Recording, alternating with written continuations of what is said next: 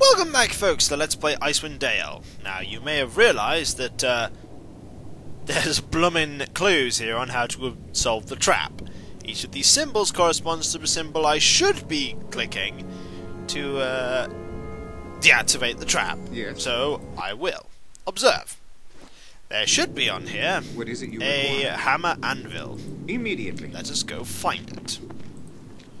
That is the thing that we need to stand on, and only that one. Oh look, this one.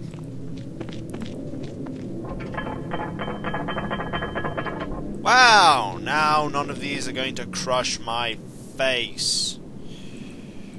Now, on the southern section, there should be two crossed.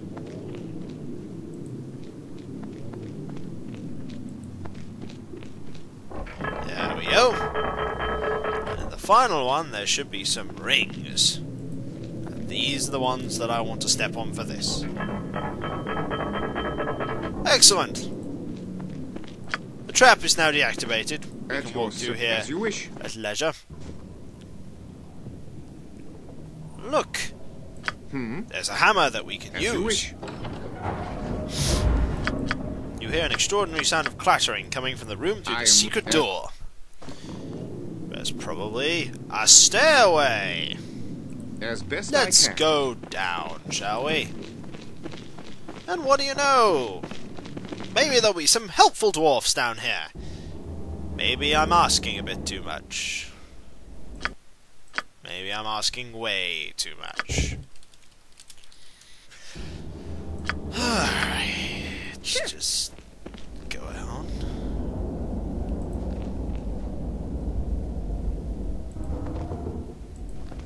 I don't trust this area.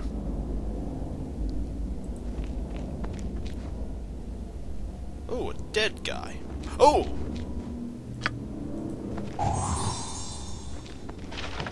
It's a scroll. Chap left me for dead, but it's just as well. I have felt the evil within me since the moment I stepped through this crypt. My actions are no longer my own, my thoughts confused, my will gone. Perhaps another will discover the disturbance.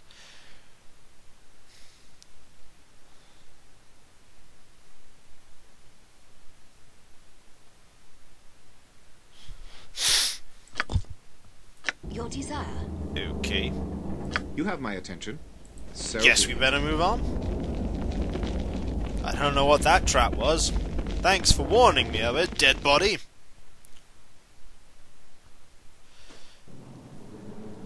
Ooh. Ah. Okay. Immediately. Well.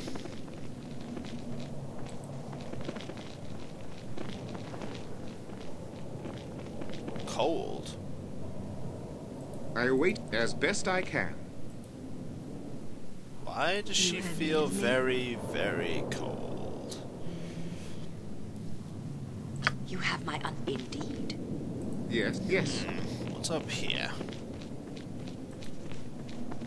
Oh! Defiler! You two have come to desecrate the remains of our home? Absolutely not.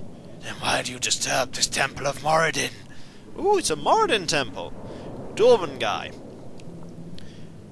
I was hoping to learn more of the conflict that occurred within this area. Two catastrophes occurred within Dorm's Deep. The first was the destruction of our community at the hands of the orcs. More recently, as in the occupation of our cemetery, the tears of the dead by the necromancer Terrakan. Terrakan? Terrakan is a wretched necromancer that came to Dorm shortly to the strife that put an end to our community. He was aware of the tragedy that gripped Dorm's Deep, and it would serve the fertile ground to continue his research. What was he researching? During the construction of the Deep, we had the misfortune of uncovering a cavern that housed an ancient vortice from the negative energy plane. Oh, goody, undead. Now I don't know if some being from that plane felt our presence, or if the vortice itself was disturbed by the intrusion, but shortly thereafter undead began to appear. And these undead invaded Dorm's Deep. First it was merely a skeleton or two, nothing we couldn't handle, but over time we received more and more reports of undead sightings. In the end, I don't think any of us were prepared for what would be known as the Battle of the Dead. How did the battle begin? One morning our community awoke to the screams of the son of Yamoth.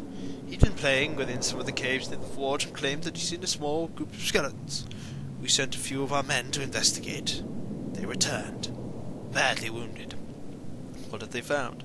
Hundreds of skeletons, zombies, ghouls, and other undead had suddenly appeared in the Vortice's cave, preparing to attack the settlement. With time working against us, we assembled our remaining soldiers and sent forth to vanquish the deceased. But hundreds of undead with even greater numbers to follow. The dwarfs would have been greatly outnumbered. No Dorndorf would concede defeat while our community was threatened. Our wounded began to accumulate, and many of our brethren joined their attackers in spiritual unrest that day. Just as what it appeared that we might have to retreat, a miracle occurred. A miracle? From within the tides of flesh and bone emerged Yamoth, hacking at the dead around him with a fevered glee, bellowing with laughter. With each swing of his weapon, the undead around him disintegrated, regardless of whether he struck them or not. It was a beautiful sight to see, my friend. But I am just like a presence. How is that possible? Yamoth and our community were touched by Moradin that day. We later discovered the vortices that had brought forth the undead had somehow returning the spirits to their home within the negative plane of energy. Then Terrican came along. As a necromancer, he must have heard about the vortices, correct? Yes. The community no longer inhabited these chambers. Terrican took up residence in the Hall of Heroes with the determination to restore the vortices. He is convinced that if he unlocks the secrets, he will be able to manipulate other vortices throughout Faerun. Great! So we have an evil necromancer of evil who wants to, well, bring undead in massive swarms. How original. How it seems the entity of the vortices would kill any man that approached it. Terrican knew no mortal man could ever master the vortices. Shortly after his arrival, he began preparing himself for the rituals necessary to become a lich. Fortunately, Terrican must have neglected some of the proper enhancements, as the power he wields are inferior to much of his kind. If so, can you stop him? Terrican is much more powerful than I. I am fortunate I continue to inhabit these chambers with my own mind. Terrican learns of any dead within these halls. He seeks to destroy their will with his necromantic arts. Everything that lives he slays. I can destroy him for you. It will be an easy task.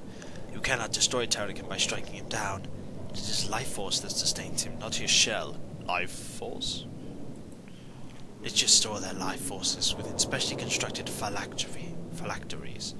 Most liches go to great lengths to protect their phylacteries, often placing them in remote locations where no person can find them, safeguarding them with his enchantment. Terrican, however, feels his phylactery is safe as close to him, and he has placed it within a crypt in the Hall of Heroes. So all I have to do is reach it there and destroy it. So he's not something that can be destroyed by common means. To destroy it, you need to remove from this plane. No less daunting than the other impossibilities you've been forced to endure in coming north. Touché! How can we remove this phylactery from the plane? This is where fortune favours. The very vortice that Terrican was studying can destroy him as well. It lies in the Hall of Heroes, inside the tomb of Yamoth. Any undead being, regardless of power, is pulled back to the dreadful plane of existence upon entry into the tomb. That is why I've never been able to enter the tomb myself. Take the phylactery and fight Yamoth's tomb to destroy Terrican. Doesn't sound too difficult. But to reach the Hall of Heroes, you'll need to pass through the Tiers of the Dead, where Terrican resides. Not only that, but the great door of the Hall of Heroes is locked, and I'm certain Terrican possesses the key. If you defeat Terrican's physical form, make haste to the Hall of Heroes, for he will only be subdued for a short time. Thanks for the information. So, we have to go and kill a lich. Goody! I was just waiting for that chance. Goody, goody, gumdrops. You know, because liches... Oh, God, liches.